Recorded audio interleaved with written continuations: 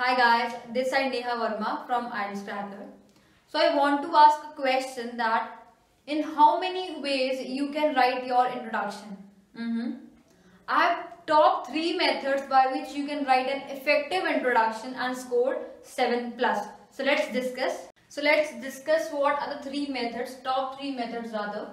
Method 1 is rephrasing the statement. Rephrase means जो आपको given है उसका structure change करना और you can say using synonyms. Then thesis statement, हम last में अपना opinion दे सकते हैं that what we like whether we agree or disagree and so on. Then method 2 is background statement. अगर आपको लगता है अगर हम उस issue के ऊपर general overview दे सकते हैं then we can rephrase the statement and then last is giving the thesis statement. And the last method is past and present comparison. अगर आपको लगता है उस issue का relation past के साथ है तो you can give or you can make out a past and present comparison कर सकते हैं. उसके बाद हम rephrase करेंगे and then thesis statement देंगे. So अब आपको मैं apply करके बताऊंगी इसमें से एक method so that how we can write an effective introduction. So now let's discuss what statement says. So statement है the only way to improve the safety on our roads is to have stricter punishment for driving offenders. तो statement क्या कहती है that अगर हमने safety increase करनी है roads पे तो सिर्फ एक ही तरीका the only way क्या है to have stricter punishment for whom? For driving offenders means जो driving करते वक्त गलती करते हैं तो एक ही तरीका क्या हो सकता है पनिशमेंट्स उनके ऊपर इम्पोज करना. तो आपको क्या लगता है to what extent do you agree और डिसएग्री? तो अब इसका टाइप क्या है ओपिनियन बेस्ड. और आपको मैं ये भी बताना चाहूंगी कि जो आइल्स में क्वेश्चंस होते हैं मोस्टली ऑन एवरेज ही देखा गया है कि एग्जाम्स में ज्यादातर ओपिनियन बेस्ड क्वेश्चंस ही आते हैं. तो I hope that you understood the question. So now I move to writing the introduction part. So now we'll discuss how to apply the method. मैंने method third apply किया है statement के ऊपर. तो it is beyond doubt that our roads are no longer safe as the number of accidents have inclined compared to the past. अब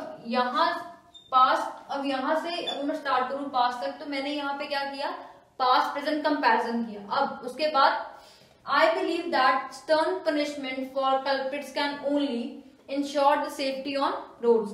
अब मैंने यहाँ पे क्या किया मैंने कंबाइन कर दिया क्या अब मैंने यहाँ पे ओपिनियन भी दे दिया. अब उसके साथ मैंने जो स्टेटमेंट है उसको साथ में ही रीस्ट्रक्चर कर दिया.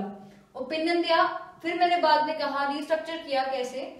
अब वहां पे वर्ड क्या था स्ट्रिक्टर पनिशमेंट तो मैंने यहाँ पे सिनोनिम यूज क्या किया स्टर्न पनिशमेंट.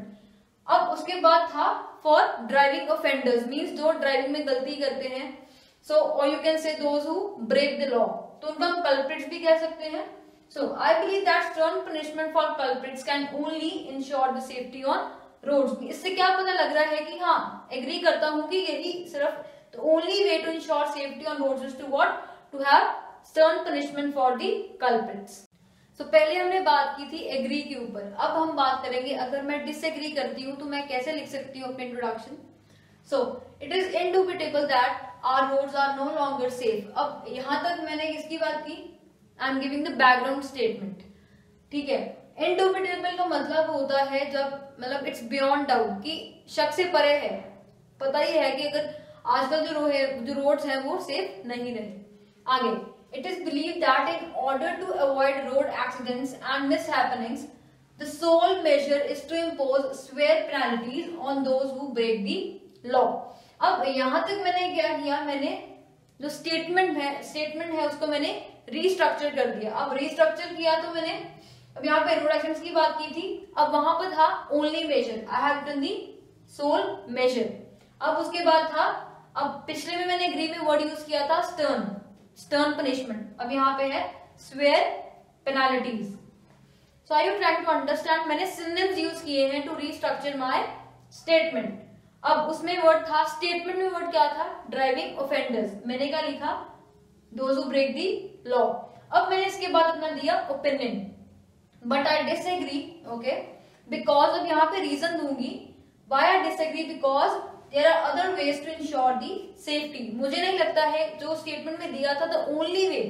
अब मुझे लगता है कि और भी तरीके हैं जिससे हम सेफ्टी इंश्योर कर सकते हैं. So this is about the video. I hope that you have understood. So I hope that you have liked my video. Subscribe my channel IELTS Tracker and share this video with your friends, relatives and your siblings who are struggling in IELTS. Thank you everyone.